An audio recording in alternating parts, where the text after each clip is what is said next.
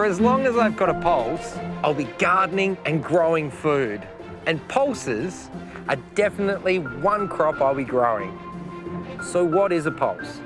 It's the edible dried seed of legumes like peas and beans, and they're a great source of plant protein. These are chickpeas and borlotti beans. And what do you think I'm going to do today? Well, I'm going to show you how to grow pulses.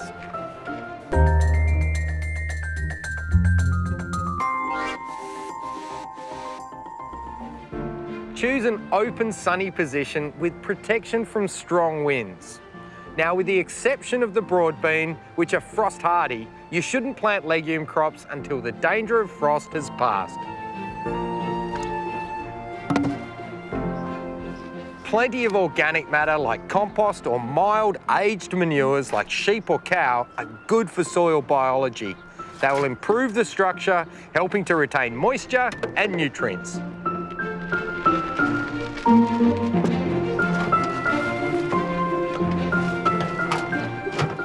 If your soil's a bit acidic, or if you think it's lacking in calcium, add some lime. And do this a couple of weeks before you plant. But this soil here, it doesn't need it at all.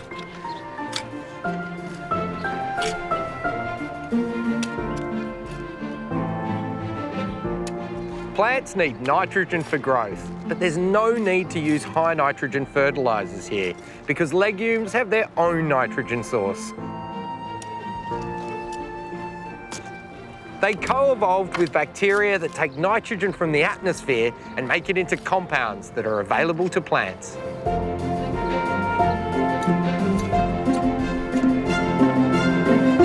Soaking your seed overnight will make germination quicker and more uniform. Now, the first pulse/legume that I'm going to plant today is a kidney bean variety called Big Bend. Now, it's a bush variety, so it doesn't require any kind of support. And I'm going to put them in at 30-centimetre spacings. There's no shortage of kidney bean recipes. They're used to make Punjabi curry, Cajun and Middle Eastern stews, chili con carne, and a lot more. I'm planting into rills so I can capture as much water as possible.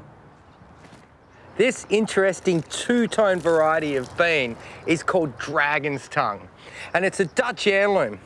I'm going to plant it at the same spacing as the red kidney, about 30 centimetres apart. Dragon's tongue is good as a fresh green bean or as a dried pulse. Now to the soybean. These guys are really high in protein. I like to plant them about 30 to 40 centimetres apart. If you're in a windy area, they may need a stake as a bit of support, but these bushy beans are usually pretty good. Now, if you lightly steam or boil the green pods, it's called edamame, and they're great as a beer snack, as well as other things. And the dried soy pulse can be used to make soy milk, tofu, soy sauce, well, lots of stuff, really. Now, the theme for today is pulses. But in a postmodern world, who sticks to themes? Quinoa is not a pulse. It's a seed more closely related to spinach than to beans and peas. And it's suited to Tassie's cool, temperate climate. And it's used in the kitchen kind of like rice. And it's really nutritious. It loves a soil that's light and fluffy and filled with organic material. The soil here at the patch is pretty good. It just needs a bit of cultivation to break up these larger clods.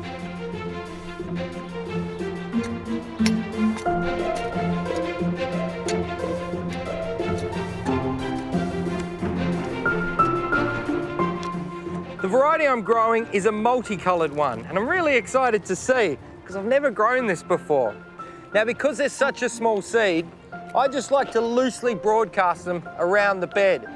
And then as they come up, I can thin them out to half-metre spacings. And because they are such a small seed, I don't even need to cover them. I can just water them in and they'll find the right level. The quinoa will be ready to harvest in about 3 months, when the seed are plump and the stems have started to die back. The pulses also take about 3 months. Harvest the pods when they're dry. pulses. They're filling, they're jam-packed full of protein. You can build a whole meal around them, and they're a doddle to grow. It's enough to really get a gardener's blood pumping.